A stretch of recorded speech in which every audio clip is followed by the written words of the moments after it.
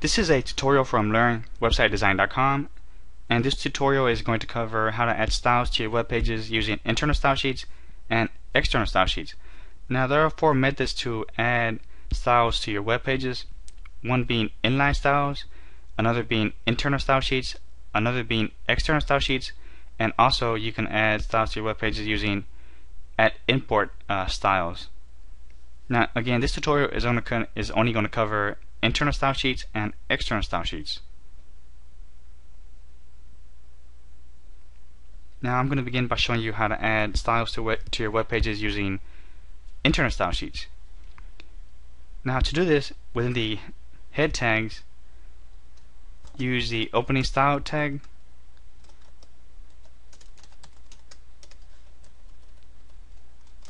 as well as, and then you end it with a closing style tag. Now within the opening style tag, you have to include the type attribute with a value of text/CSS. Now on this document, because I have the only content that I have is a level 1 header, I'm going to apply the styles to that level 1 header. So I type in my selector, then my declaration block. Now in this case, I'm going to choose to give the header text a color of red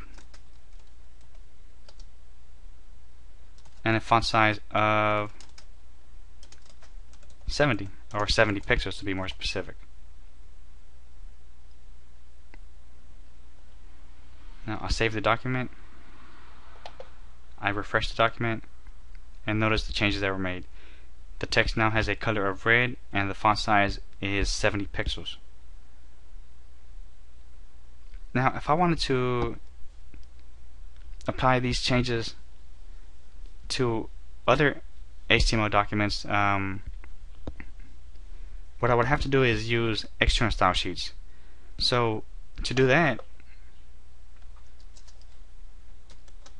I will use the link tag, and in XHTML the link tag is a self-enclosing tag because it does not have a closing tag.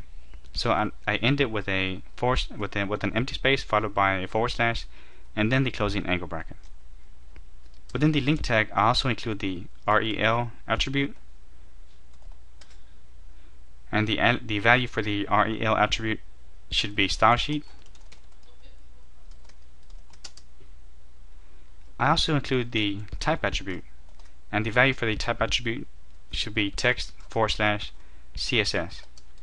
And then as well, I include the href attribute, and the href attribute is going to be the location and the name of the CSS file where the styles are located. So in this case, I'm just going to put styles.css.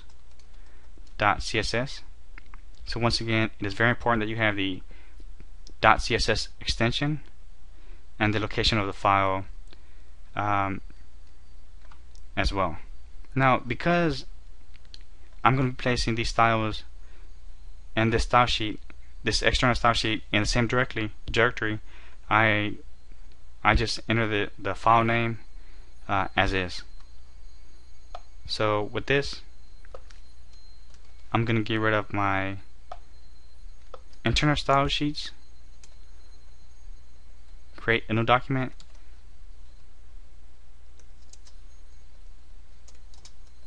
and add my styles to the new document. Now within the new document, the only thing that should be included within a CSS document is CSS code and nothing else. Remember, because I have the file within the same directory and the name of the file is styles, I'm going to save this file as a .css file.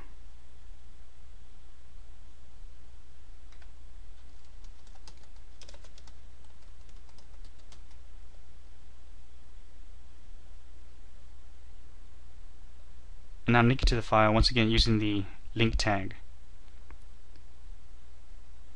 And when this web page is refreshed,